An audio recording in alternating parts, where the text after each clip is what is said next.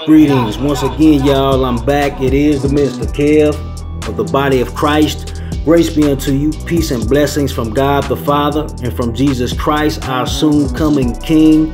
And breaking news out of Buffalo, New York, this sad, tragic situation. Another mass shooting from this devil there. You can see him up there, and it says perilous times, because we know that in the last days there's going to be very perilous times. That means very dangerous and savage times.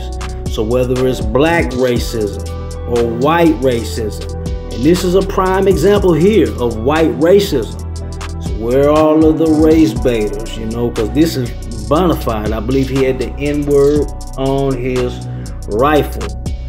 So whether it's black racism or white racism, we strongly stand against it.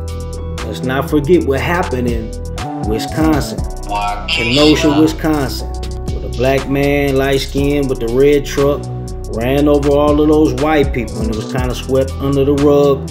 You know how the media does.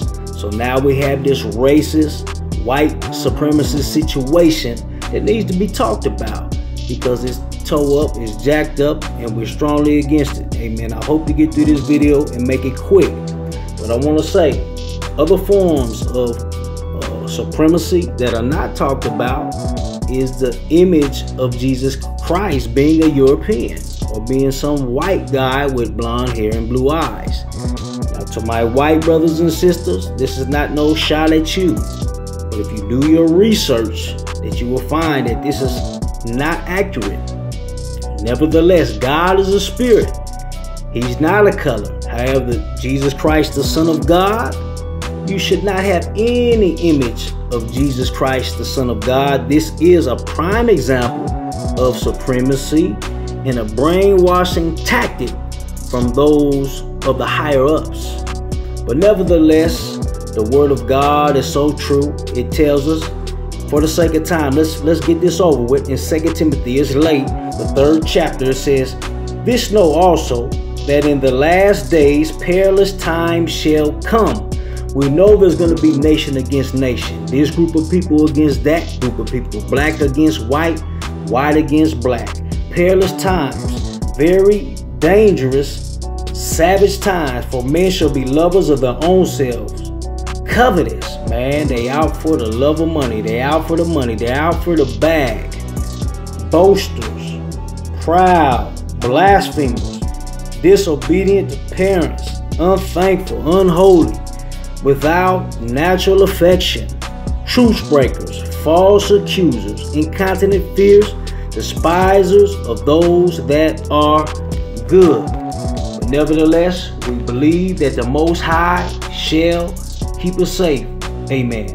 For the sake of time, let's turn our Bibles, amen, to Psalm 91. Let's get through this, because we're trusting in the Most High to abide under His shadow, amen, of the Almighty. Let's pick up Psalms 91. I'm going to start around verse number 4. It's speaking about the Most High. It says, "He shall cover thee with his feathers, and under his wings thou shalt trust. His truth shall be thy shield and buckler.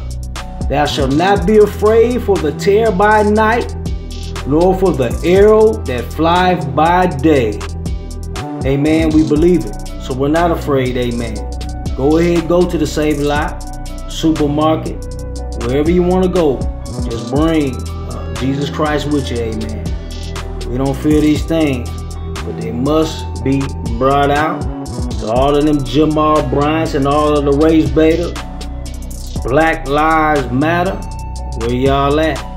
Oh, I forgot. The founder of Black Lives Matter actually thinks she's married to another woman.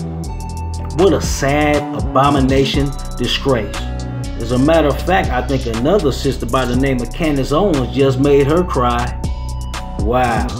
Hey, but nevertheless, repent, you know, turn away from any hate groups or anything that's taking your focus away from Jesus Christ, our soon coming King, because the Bible is fulfilling itself. Amen.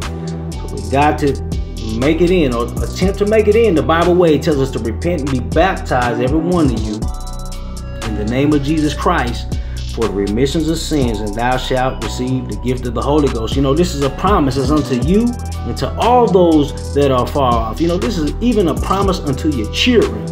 So all we can do is preach the word. Amen. We can plant seeds, water seeds, but it's up to God to give you the increase. So I pray that God gives you the increase. Till the next time, y'all be blessed.